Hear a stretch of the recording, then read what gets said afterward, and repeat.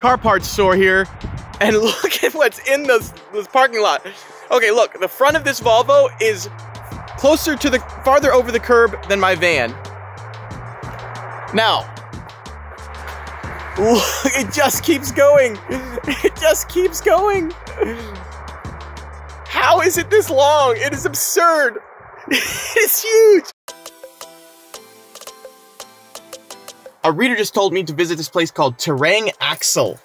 And now I'm here and holy crap, what is this?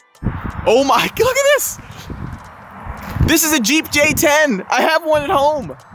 All the way in Sweden, there's a J10.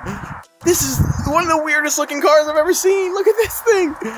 So this may look like a homemade creation, but actually it was built by either Ford or Chevrolet.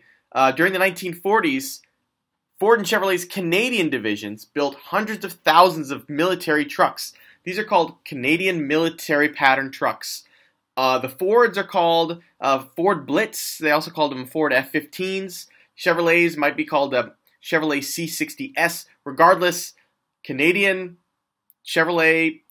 Ford built these epic-looking trucks for the war effort, and they made their way to militaries all around the world. Oh wow, it's got the T177 four-speed manual, just like mine. Oh my god! Wow, jeez. This is... oh my gosh. It's heaven! Look at this! It's just a motor on the ground. Wait a second. No, I know this motor. I know this motor! There are two of them! These are both AMC inline sixes.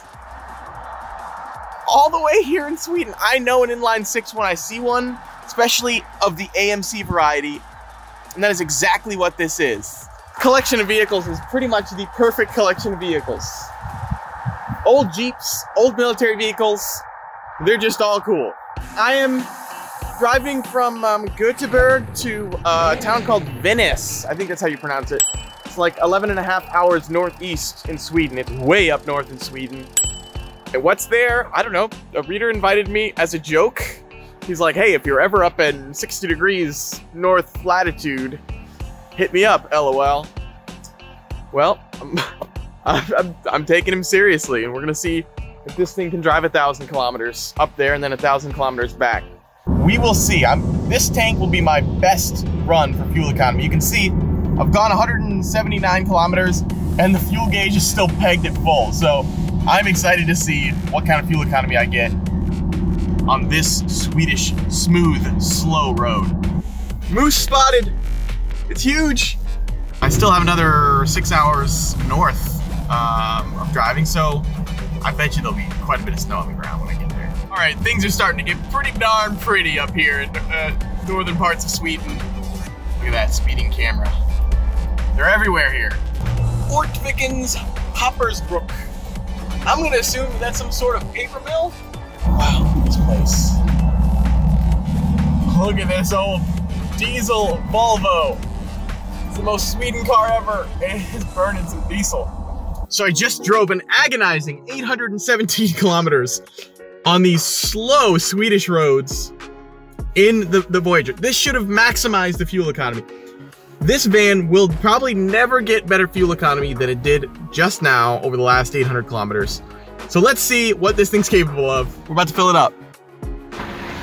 Okay, we used 58.82 liters to go those 817 miles. So let's see what that translates to in. Okay, calculations are in. It's about 33 miles per gallon, 32.7, which is pretty phenomenal for a 7-passenger vehicle.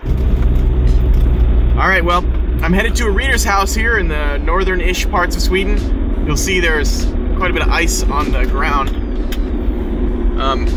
Things are actually pretty darn remote here. So I think if this guy does end up murdering me and harvesting my organs, I'm thinking he's probably gonna get away with it.